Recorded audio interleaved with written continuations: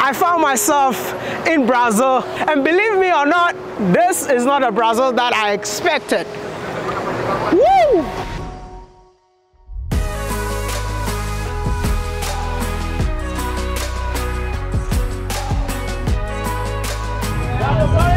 I am having a great time in Sao Paulo, and I'm here to let you know that don't listen to the media. Go out there, go live your life, and go learn something new.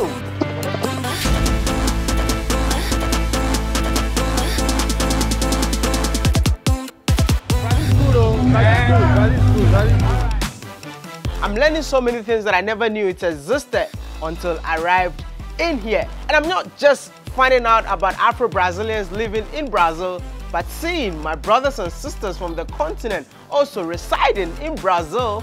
It's exciting to know that if they had the same perception as me. You live here, huh? Yes. As a Kenyan? Yes, I'm a Kenyan. How long have you been here? I've been living in Brazil for the last 9 years. So I came to Brazil in 2014. And since then, I've lived in 2 cities here. Let me tell you something. This is not what I expected. Why not? I mean, the perception that I had for Brazil, I was coming to see more people living in cubicles, like, you know, in shacks. They call it favelas, because that's all I see on documentaries. I mean, were you having the same perception before you came, though? Actually, before I came to Brazil, my perception was more about the Amazon. So I just knew Brazil because of the Amazon forest, and I knew Brazil because of football. That's it. When I was coming, I thought that I would find a lot of forests. I thought I would find a lot of football everywhere on the street. But I wasn't very exposed to Brazil, to be honest. So when I came here, I was pleasantly surprised. Surprised about what? Okay, the first thing when I came, there was a question about language. So when I arrived, I knew that the country speaks Portuguese, but I didn't know how important a language it is. So when I first came, that was the first surprise to me, that okay, I have to learn Portuguese really fast. Brazil is a country where whatever you're looking for, you find it. If you like cities, Brazil has it. If you like the beach, Brazil will give you. If you have the forest, Brazil will give you. So if you like the women,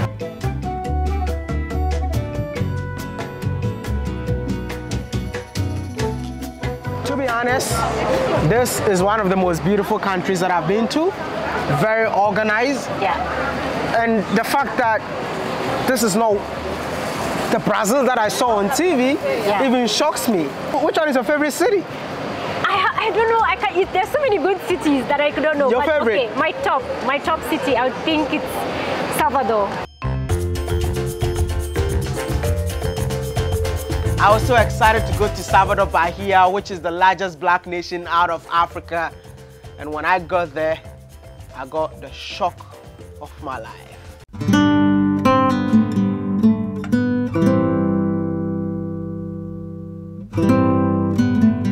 But how is life in general, living in Salvador Bahia as a black person? Yeah, it should be wonderful.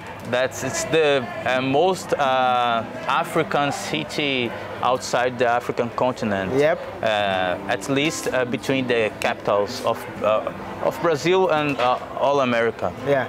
But it's on the other side, it's very difficult because it's one of the most racist city in Brazil. Wow. Not by cultural elements, because our culture is all inspired by African culture. Not just the religion, but as well the music and the dancing and the food.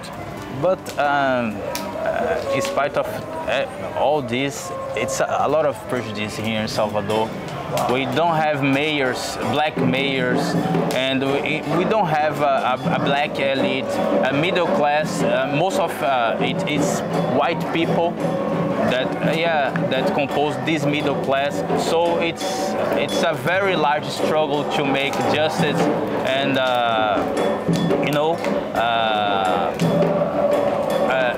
equalizing the opportunities for the whole society. All the society. Yeah. I have to be honest with you all. Before coming to Brazil, I never knew this is how deep racism in this country is. I have been a victim of racism, and I know how it feels for somebody to be racist against you. And knowing that wherever there are black people, racism exists, is really, really sad.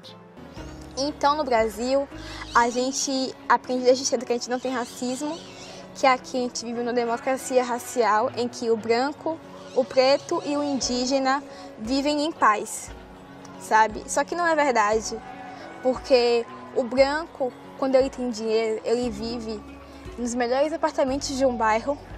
O preto e o indígena e outras pessoas miscigenadas, as pessoas pardas, vivem nas periferias, levando tiro de polícia.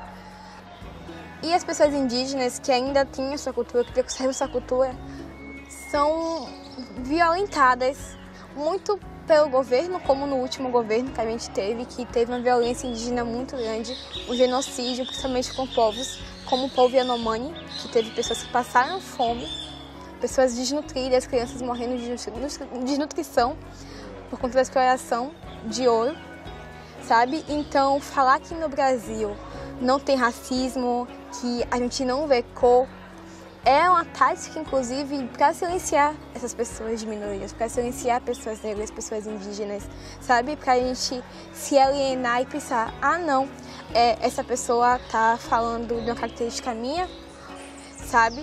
E aí acaba que nos cega dessa realidade, que o racismo no Brasil existe, ele é muito violento, ele mata, e mata muito.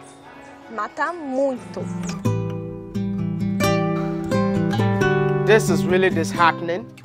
It makes me wonder, and I would love to ask each and everyone watching this video, why is it that wherever you see black people, racism exists? Because I don't get it.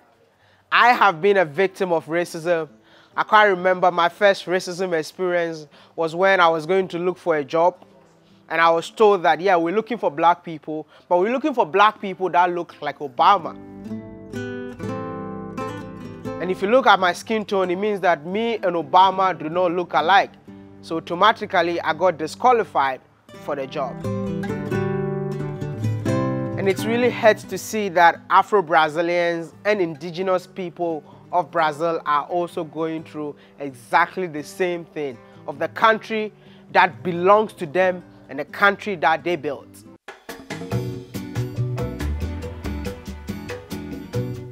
We have like a lot of like, how can I say that?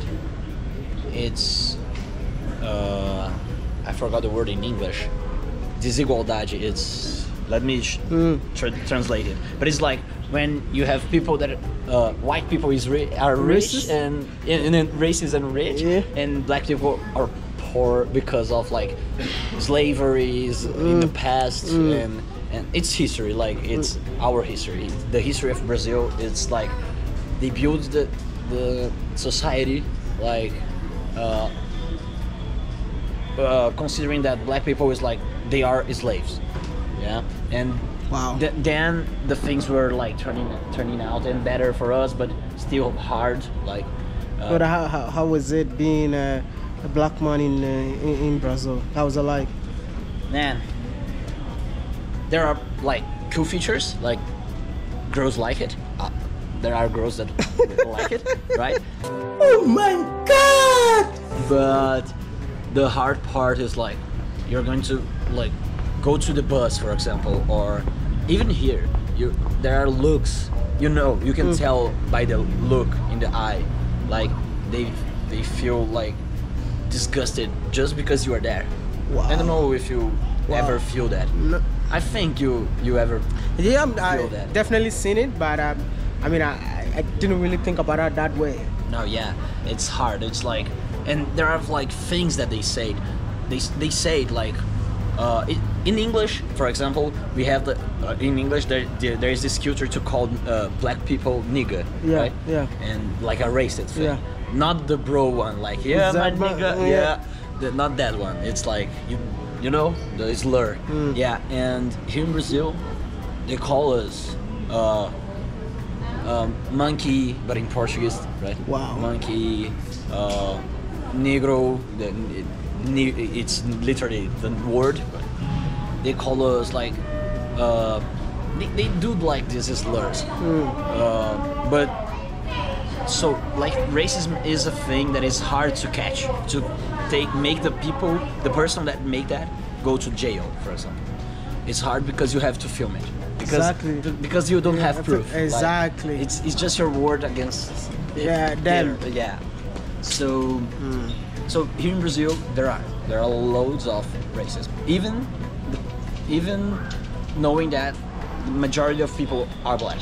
So yeah. So but it's like minority are still but it's like racist. decide that our country is cool.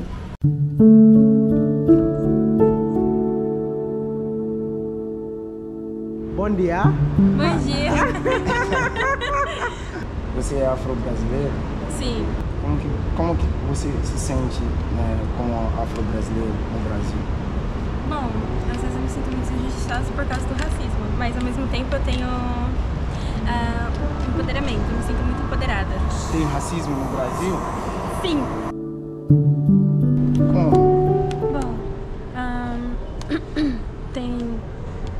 Tem no trabalho, tem... Tipo, você andando mesmo, aí a pessoa pensa que perdeu alguma coisa. Não perdeu, mas tipo, pensa que você roubou. Ou você vai em alguma loja, em shopping, o segurança vai atrás de você. Você já sofreu racismo? Já tenho os amigos que sofreram também.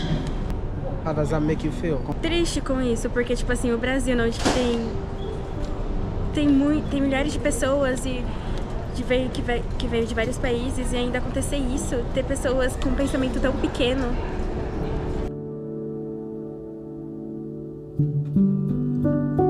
O que você sabe sobre a África? Bom, eu sei que é um país com uma cultura muito forte. Eu acredito que eu tenho... Meus antepassados são de lá, né? Então acho que é um lugar também que eu quero conhecer muito. Eu admiro muito a cultura africana, admiro muito a força e a resistência que o povo de lá tem. E isso me inspira. Então eu acredito que tem muita energia nisso. E se eu for lá, eu vou me identificar bastante também. How does she feel in Brazil as an Afro-Brazilian? Olha, por muito tempo já teve momentos que eu me senti deslocada, né? I feel so sad to hear that beautiful sister saying that she feels so lost. And I believe that we as Africans need to be blamed, right? The African Union has declared Africans in the diaspora as the 6th region of Africa. But what are we doing to bridge the gap? What are we doing to connect our people? What are we doing to let them know that we love them as our own? I mean, there is a narrative about how Africans sold our African brothers and sisters in the diaspora. But have we tried apologizing to each other? Have we tried coming together as a family? No. This is why I believe that we Africans on the continent have failed to do. Thank you so much, and we know that in Africa we love you so much. Ele falou que você tem que saber que a África a gente ama você. And you will never feel any discrimination in Africa. E você nunca vai ser discriminado na África. Muito obrigada.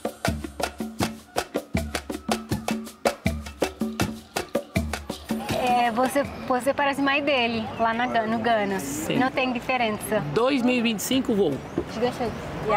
Yeah. Tem um amigo africano, Nelson, que faleceu. Ele era africano e isto trouxe de lá. When she comes to Ghana, please, she should reach out to me, and I want to make sure she lives her best life. How does it feel being an Afro-Brazilian in Brazil? Ser descendente africano, ter todas as nossas características maravilhosas, não é só São Paulo. Não é só na Bahia, não é só no Rio. Mas como você se sente? Você sente alegria, você me se sente sinto tristeza? livre, me sinto profissional, me sinto família, me sinto poderosa. Eu sou paisagista. Tenho 69 anos, fala pra ele. E a felicidade do mundo se resume em ter um pai e uma mãe chamada Guilhermina. Meu pai se foi com quase 61, minha mãe com 92. E estou aqui, eu sou isso. I've spoken to a lot of young Afro-Brazilians, and some of them are saying they feel so lost because the country is so racist to them. Okay. As a 69-year-old, would she say the same thing? Eu me sinto assim. Só aconteceu 2 vezes comigo, nesses longos 69 anos. Sim. Primeira vez foi na devolução dos documentos. A pessoa estranhou, né? Você, uma pessoa negra. Eu esperei a pessoa falar, falou. Por que você acha que uma pessoa negra não faz isso? Me fala de novo sobre essa a segunda vez. Segunda, um vizinho branco comentou com um amigo que estava visitando ele. Eu parei para cumprimentá-lo. Ele falou isso.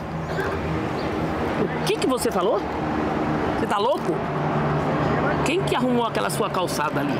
Eu. Então aquilo é serviço de porco e não de preto. Ok, vamos... Resposta. A resposta que eu dei. Então, como que eu me sinto? Eu me sinto respondendo na hora. Não adianta argumentar, não adianta reclamar, não adianta fazer mimimi. Responde à altura na hora. Então, essa cobrança tem que ser diária. Ok. Todos os minutos, todos os segundos. Sem mimimis, sem reclamar, sem chorar, sem se vitimizar. Ok. Tá bom? And she always Graças. tells her children, you are not victims. You do not have to behave as victims. Just face the situation and deal with the situation as they come. You gotta run! It's not going to rain. It's gonna rain! Oh my goodness! You know, I run every day. So where are we right now? Now we're in downtown São Paulo, the center of São Paulo. In Portuguese, they say centro. Okay. And it's more of a business district. There's a lot of businesses that run here during the weekdays. But today's a holiday, so many things are closed. But usually the businesses, some of them even run almost 24 hours because São Paulo is a city that doesn't really sleep. It's a very busy city, and the center is kind of like the heart of that busyness. So that's a word, huh? Yeah. So, what else can I say?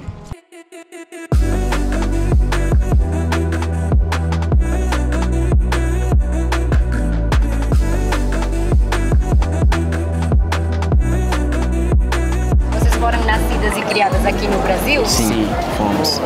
Vocês sabem que seus antecedentes e ancestrais são de lá, da África? Sim, sabemos. O que vocês acham sobre a África, o continente em si? Maravilhoso, lindo.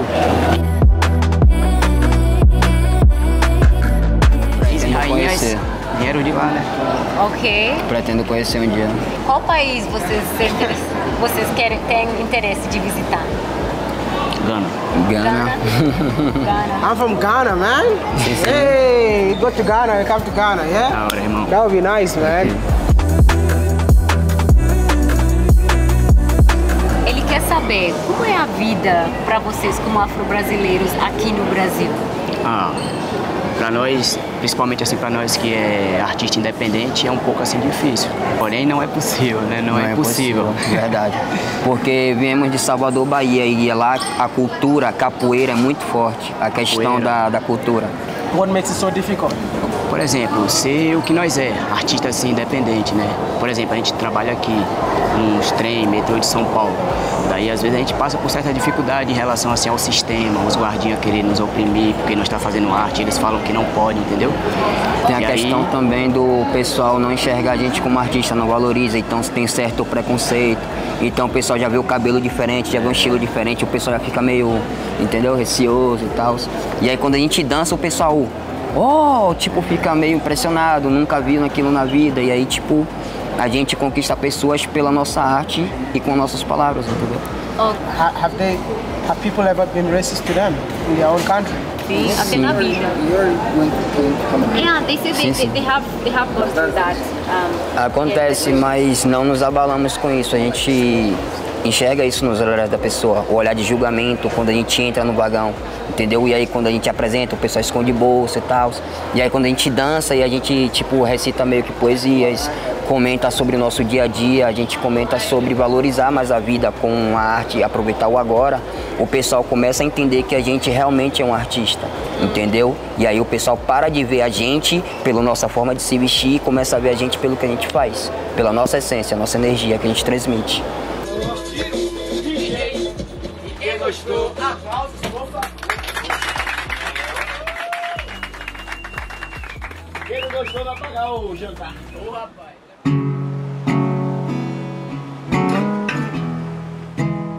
Então, a opressão das pessoas, o racismo e a diferença de tratamento de lugar para lugar também. Oportunidades que são diferentes, menores oportunidades para pessoas pretas, mulheres e homens, né? Has she ever had a racism encounter at first hand? Ah, várias vezes. Say many times. Várias vezes. Já cheguei em um restaurante que era, né, muitas pessoas brancas e o garçom falou que não tinha mesa disponível para mim e que não tinha lugar para pessoas como eu ali.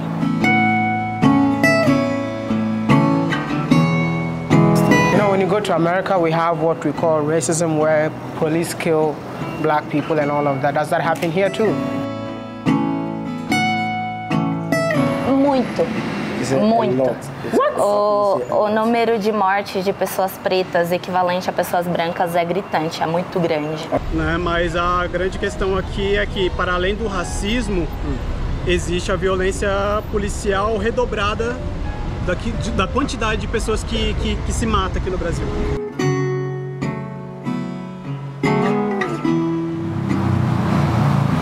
Does she ever fear for her life? Todos os dias, minha mãe, eu temo pela minha vida, pela vida da minha família e de todas as pessoas que são próximas a mim, que eu sei que estão à mercê de possíveis violências policiais.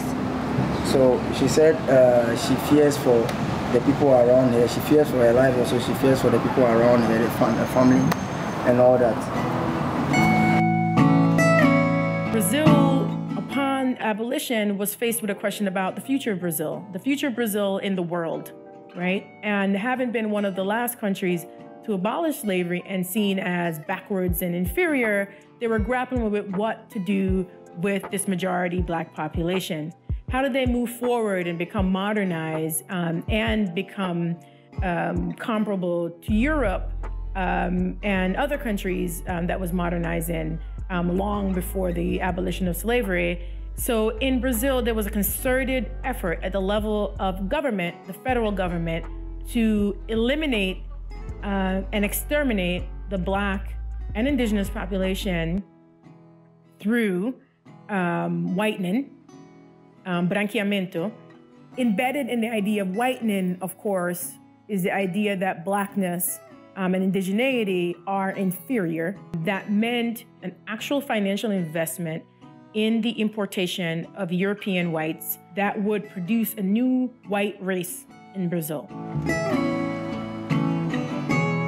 Wow, this is deeper than I thought. So when you find yourself in Brazil, you realize that there's a lot of mixed race, and you know why? It's because of this. And I love the fact that you guys still stick to your roots. I appreciate that about you guys. If I have the power, I would have built Africa and bring all of you back home to feel at home. But that is not the situation. And I just want to encourage you all, never give up. Claro. Então, eu sonho muito com essa mudança, mas eu acredito que seja uma coisa que requer esforço, tanto do lado das pessoas pretas quanto do lado das pessoas brancas. E muitas das vezes nem todo mundo está disposto a se esforçar para mudar.